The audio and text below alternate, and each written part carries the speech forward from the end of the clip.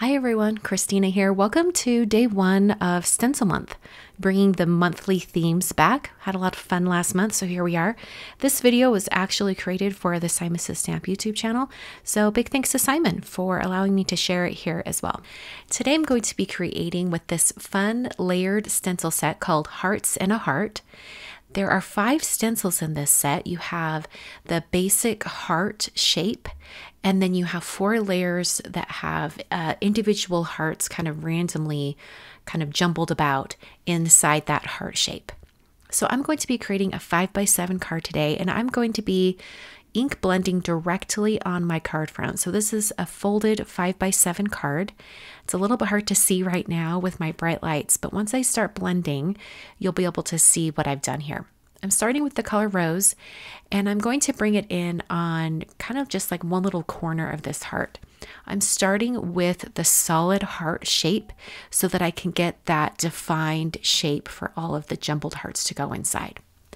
So I've got that pink shade on there, and I put it on kind of a fairly light application.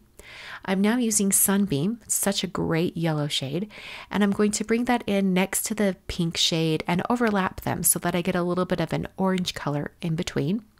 And I'm going to extend that yellow over into the center of the heart. I'm kind of thinking ahead that I've got 4 colors here, so I need to cover about a quarter of the heart with each color. So I'm bringing that yellow over, so I should about have half the heart covered with color right now. I'm then using the color Mist, which is sort of a kind of a aqua blue shade. And as I bring it in over that yellow, it's going to create a beautiful green shade. Now this was a brand new ink pad, so it was very juicy. So I made sure to tap off my brush before bringing it over to the heart.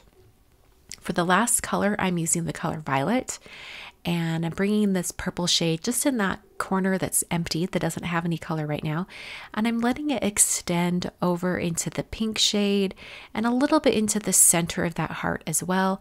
I want the colors to start mixing and giving me some additional color blends as they overlap.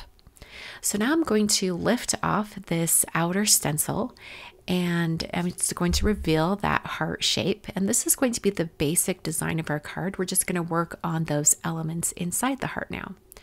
So now I'm taking this one of the layered stencils, and you can see there's the outer heart shape that's etched on the stencil, which helps you get it aligned just right. And I'm going to then ink over these sections in the exact same manner. And what I'm doing here is I want there to be a more intense application of color. I've sped up the video a lot here. Hopefully it's not making your eyes go a little funny. But basically I'm ink blending over in the same colors, kind of in the same sections, but I'm applying more ink so that I have more intensity, and then you get those smaller heart shapes. So I love the idea of having a stenciled background where you've got the plain cardstock ink blended, and then you have the stencil design ink blended over in more intense ink so that you get kind of that tone on tone effect. And I wanted to play with that idea by having multiple colors overlapping, and so you sort of get the mix of the colors over other sections. Like I'm using basically that same application with the pink, the yellow, the aqua, and then the purple, kind of in the same area, but I'm also allowing those colors to shift a tiny bit so that we get a little bit more interest as those colors overlap and change in intensity. So I'm adding on all of these other layers. I think I'm up to my 3rd layer of hearts here, and things are starting to come together and form that jumble of hearts inside. I really love how this turned out. I don't think I've done ink blending quite like this before in the past. That was a lot of fun.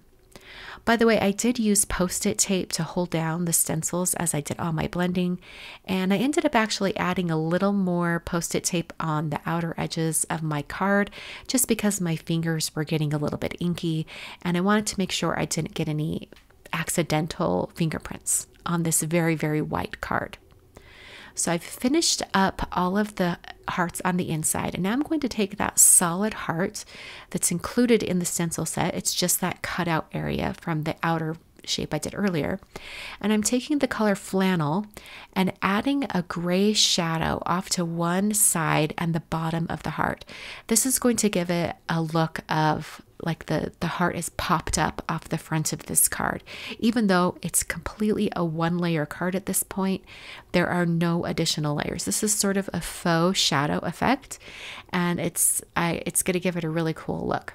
So I did it on the kind of that bottom right-hand side, and then I ended up putting the stencil back on top because I wanted to add a little bit of shadow just coming off the left-hand side of the heart on the top. Just a little peak of shadow out the top there. For my greeting on the card, I'm using the Hello Beautiful Gorgeous die set, and I'm just using the word hello. It's the perfect little size to nestle in on the center of this heart.